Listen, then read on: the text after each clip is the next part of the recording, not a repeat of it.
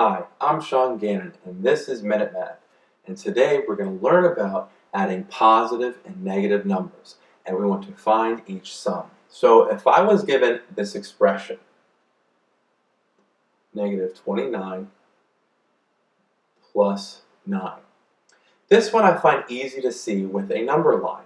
So if I have negative 29 here, okay, and I want to add 9 units into the positive direction, well, if I want to add 9 units to the positive direction, well, that's moving to the right, right? So we have negative 28, negative 27, and I could write them all out.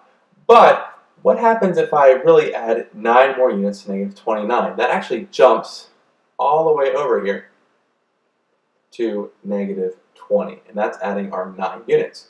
Negative 29, 1 unit, negative 28, 1 unit, negative 27.